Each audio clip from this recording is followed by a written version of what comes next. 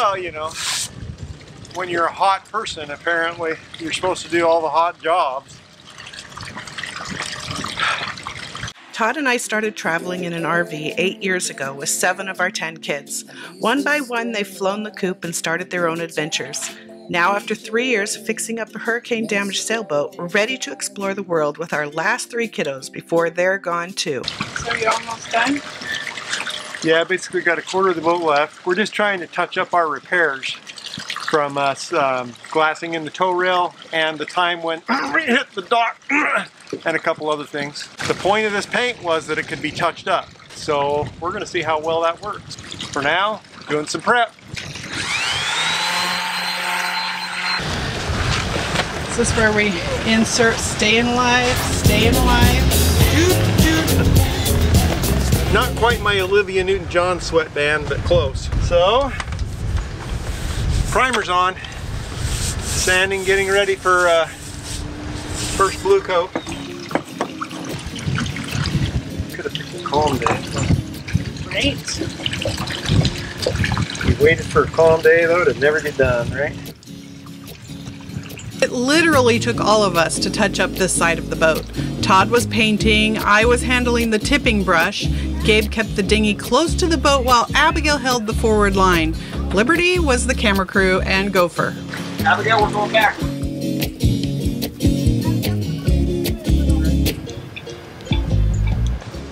No? We didn't get it all done today. No. Not the way it always is with boat projects though. You try. But tomorrow's another day and it'll go easy tomorrow, right? Yeah, quick and simple. And then it'll be like kind of a mess out here. Yeah, it's a wreck. When you're working on stuff, it's a wreck. It's just a wreck. Let's see how it looks. We pulled the tape because when it gets due, we want that to drain. The 10-foot rule, right, dear? That's right. It looks good from 10 feet away. It's awesome. The saying is, if you don't like the way my boat looks, you're anchored too close. But it's going to be nice. It looks a little bit less like, you know, a bunch of newbies have run over dock things and other things and scratched it all up. Now it can look somewhat professional. It does need a little buffing to take off the oxidation. I'll have to say, we're not professional yet. We're still in that expert phase of has-beens, drips under pressures. Maybe we'll get to that professional phase soon. No. No? No, I'm okay with being an amateur. Okay. I like this no pressure. No pressure. Getting ready for the last coat? Yep. I think we want to run a piece of tape across the top of this so that we don't accidentally get it, because I need to get down to here. You know what I mean? Yeah. Undo what line? This one. You want me to hold it or undo it? Undo it. Oh man. That's not good. That angle for the spring line that I was talking about yesterday. Makes a mess.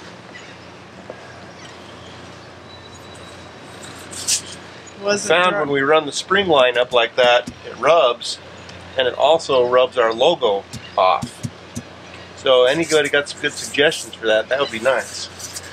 Yeah, well, the paint was rubbed because it was not dry. Right, but the logo is where the problem is. And in the front, same problem with our stripe.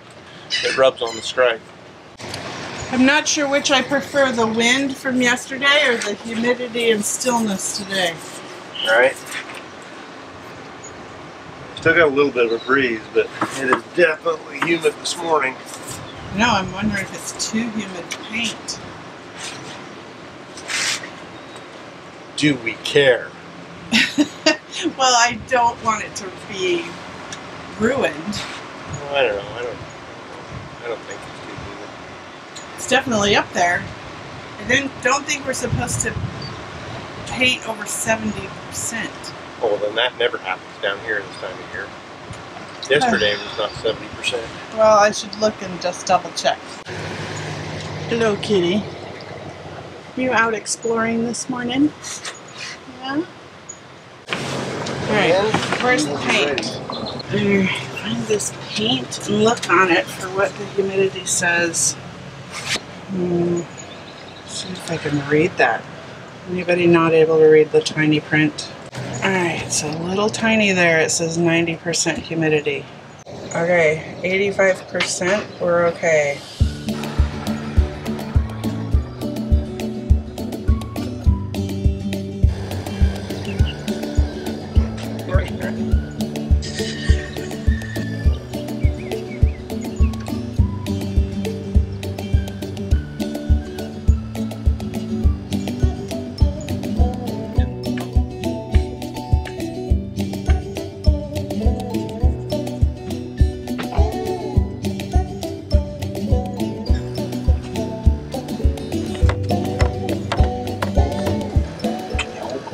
Away. Push it away. Yep, just a little bit until I get around this thing. I want it to go back too close because this is supposed to be that down there bumping it, bending it. It's heavy. I know. Well, that's a good sign that we can't tell where we've painted. Kinda, you know. I mean, it means that it's blending nicely.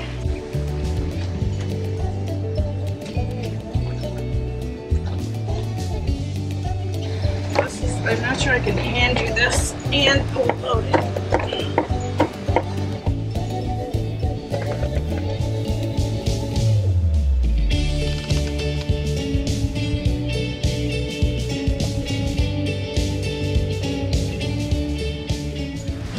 Alright guys, I think it looks freaking amazing. Obviously, we're going to have to buff where it's oxidized with what's new once it is all cured and really good and hard, but I think it's going to look great.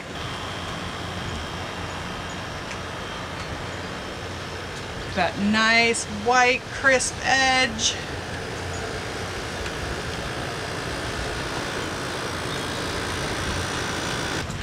It's Abigail's birthday today, so we got up super early to get this done because we're going out to celebrate her birthday today. We let her sleep.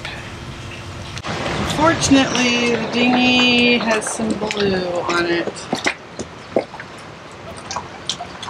And inside of it. Todd's cleaning up a couple spots where we got high blue. Okay, so we had a small disaster right at the end, pulling the tape off. And this is one of the problems that we have encountered with this paint. This paint is really easy to work with, looks good when you're rolling and tipping, but it is soft. And for some reason, it does not stick well. The paint is coming off the primer any place that you have tape attached for very long. And we just feel like that shouldn't happen to cured paint.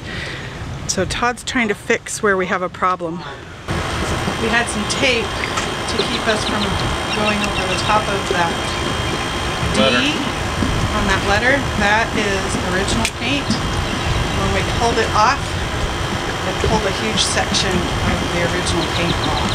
We have been in close contact with Total Boat from the beginning of this project. When we first painted, we know that we did it exactly the way they told us to, with weather conditions and everything as good as it could be done. Honestly, we just don't know why that it has this particular problem. It's not the first time that we've had paint pull off with just blue tape. It hasn't even been on there very long. All right, kitty, kitty, you cannot walk around. What are you doing? What are you doing? If you fall in, I'm not going in after you. Oh, is that your new hangout?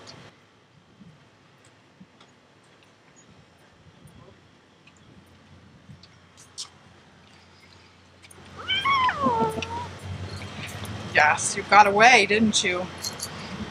Okay, go get hooked back up to your leash. Happy birthday, Abigail. You know how we get.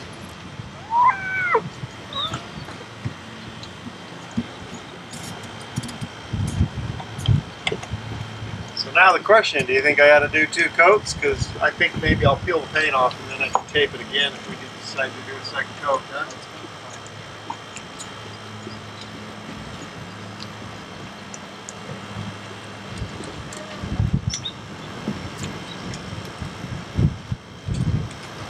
Now we need the top to our deep again. What is going on with this thing? It's leaking everywhere? Yep. Where'd you get it? I don't remember. I think West Marine. Might have been Walmart. That kind of looks like something from Walmart. Yeah, well, West Marine sells them too. Nope, it says find at walmart.com. There you go. Guess maybe if you got the West Marine one and paid 5 times more, it would work. I don't know, this is just too deep for the hose. It's got this big end on the bottom, so it goes in and it doesn't go up against the gasket. Buy an adapter, I guess. Well, that doesn't help us today. Now what? Do it the old-fashioned way.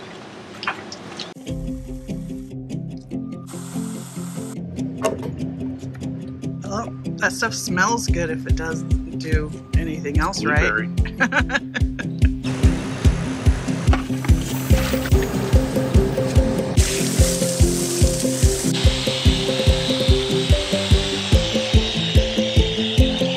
It's hard to do when you're leaning over And the boat's and you got to do underneath and the boat's moving. And initially it sprays buffing compound on your glasses lenses. So I'm polishing them now. So this is just the buffing compound. You let it dry to a haze and then you gotta wipe it off by hand. It's coming from here where stuff is running down, but it's stained it like purple. But I don't know what it's from. Oh, but there's a line that goes here too. Right, yeah, this horizontal line right there. So this was a patch right here. Where's the wagon? And you can see it's a little rougher with the paint. I can't see anything. Well, I can feel that it's not as smooth. Well, you can't see. You can't tell the color difference really. I mean, I can see it right up against it, that it's a little different, so I know we'll just see how it goes. You need your knee pads. Yep.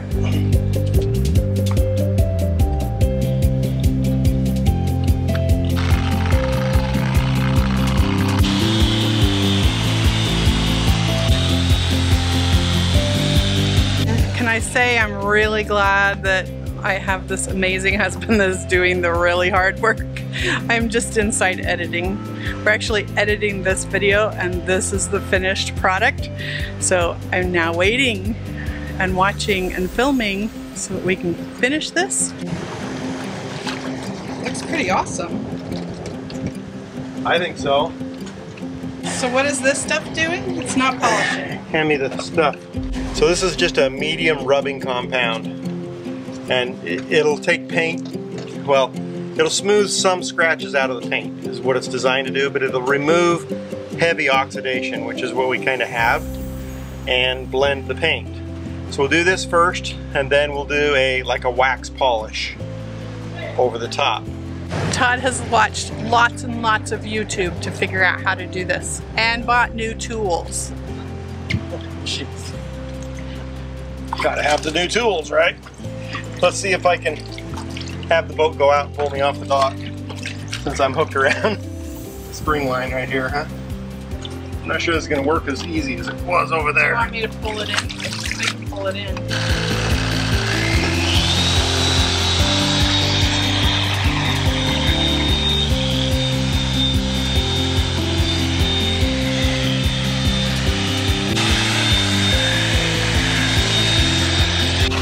Why shouldn't I just tighten this up? The hard part is getting down low.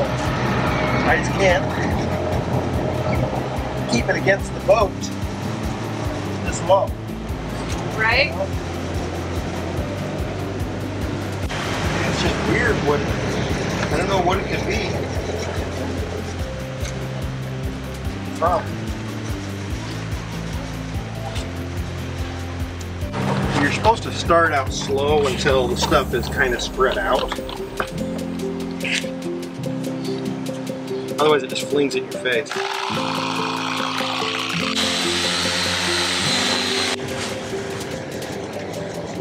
How long do you think that's going to take us?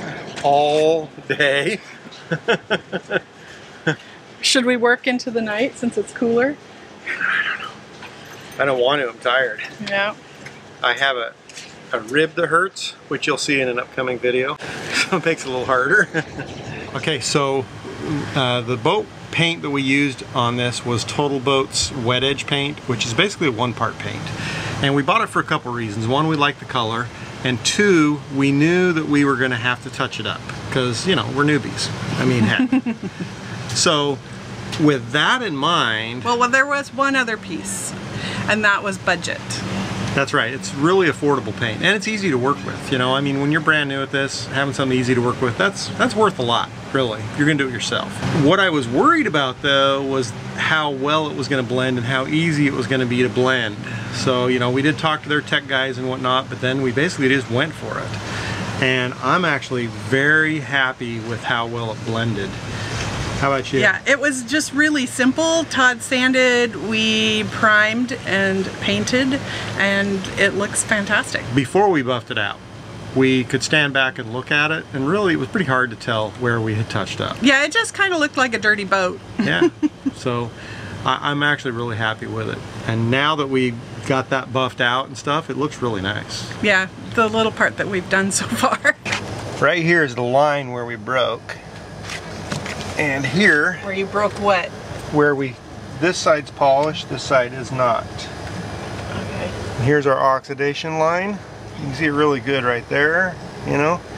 This is all oxidized, this is the new paint. This is compounded and waxed. Yeah, your shadow's in the way.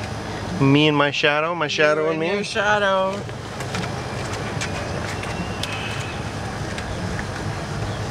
All right, well, are we gonna finish this today? No. We didn't work all night. No, we didn't. I was just too tired. I was too tired, but it's gonna take us a little bit to finish this. We don't need to bore you with those details of scrubbing on the side of the boat. So we're gonna finish this, make it look really nice, but we want you to stay tuned next week because that video is us taking the boat out and anchoring out for the weekend. that's right. We're gonna go anchor it out and have a party. Yep. So if you want to see what the boat looks like when it is done being buffed, check out our social media. You can find us at Spoondrifter on Instagram, and we will share pictures on there. I'm fighting to keep my eyes open because it's so bright out here. See you guys later. Bye-bye.